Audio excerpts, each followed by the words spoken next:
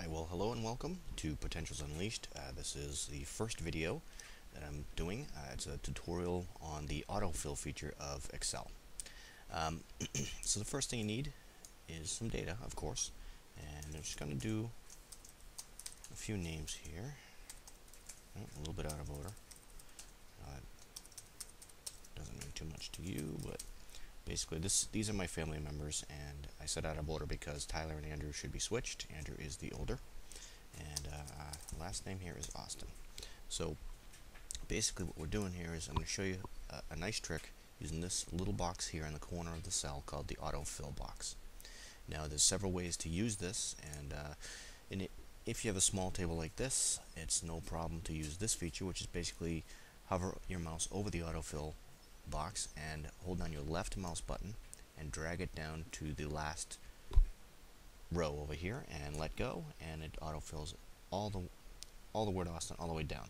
Now I'm going to hit Control Z, which is the undo feature, which will undo the last thing that I did. And now here's the trick. Now again, if it's a small table, it's no big deal to just drag it down and let go and you're done.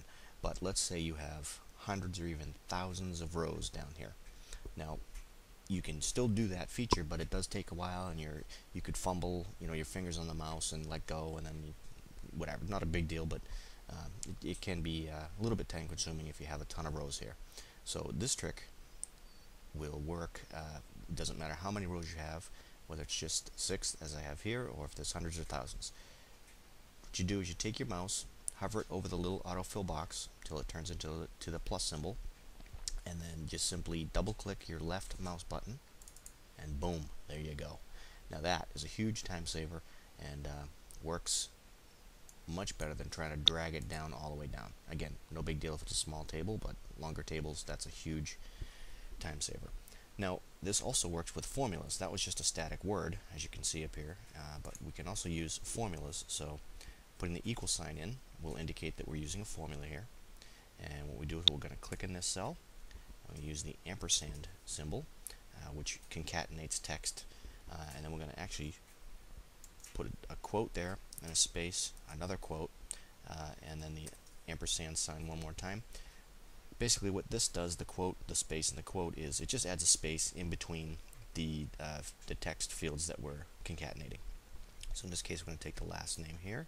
So we're basically going to take A1, this cell here, add a space, and then add the second word here, which is Austin, obviously, and we're going to get Joe Austin. So now press the Enter key, and there you go. And you can see there's a space between Joe and Austin. Now, same thing. Again, you can see this is a formula. So we're going to take this autofill, double click, and boom, everybody's filled in with the correct names. And even if, now these are all Austin, but this could be any name whatsoever, and it would still work. So we can actually take this, take another name. Flanagan happens to be my wife's maiden name, and you can see it automatically readjusts that. And again, from here we can double click and it'll refill everything down there with the name Flanagan, and updates these as well. If we hit undo twice, everything is back to normal, and that pretty much concludes this video tip. So that's going to do it for now, and I thank you for watching.